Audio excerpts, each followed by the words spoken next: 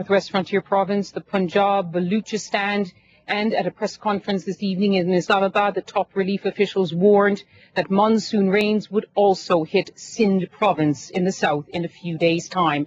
A province where the provincial capital, Karachi, they're reeling from another outburst of ethnic-based violence. A political murder last night led to the killing of dozens of people. Karachi is tense.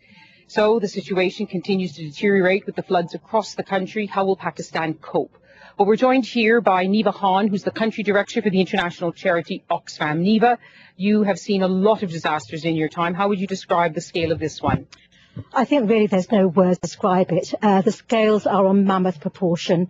At the moment, this is the worst, as you quite rightly said in your summary, the worst flooding that's hit the country. And it's a very, very challenging time and a very defining time for Pakistan due to the many, many challenges it's currently facing. And Oxfam, of course, has been working for many years here. What are the frustrations for you as you try to reach the worst affected areas? There are a number of frustrations, really the scale of it. We have to remember that it's affecting everybody who's throughout the country who's been living in those areas, in that our partners who are working in the areas, their homes have been affected, their families have been affected, the government officials, their homes have been affected, etc. So the human resources that would normally be available in an emergency are really, really strained at the moment. And as a result, we're beginning to scale up our efforts here in Pakistan to compensate with that. And together with our partners, we're very fortunate that we have partners throughout the country. And so we're mobilising all of our emergency stocks to really start delivering, because at the moment people need clean water, which is our key emphasis at the moment, and sanitation and hygiene kits, so that people are actually getting those very basics.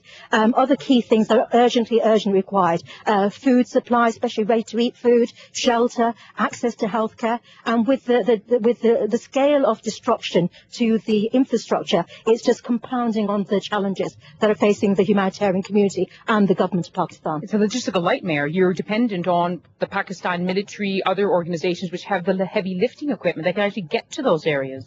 I mean, basically the way Oxfam is working is it's allowing the government, rightfully so, to do all the search and rescue activities, and we're primarily focusing our efforts on the humanitarian assistance. And so it's about getting those very basics to the people who need it, and that we can get to. And for those that we can't, is encouraging others who have that capacity, like the government of Pakistan, to do so as a matter of urgency.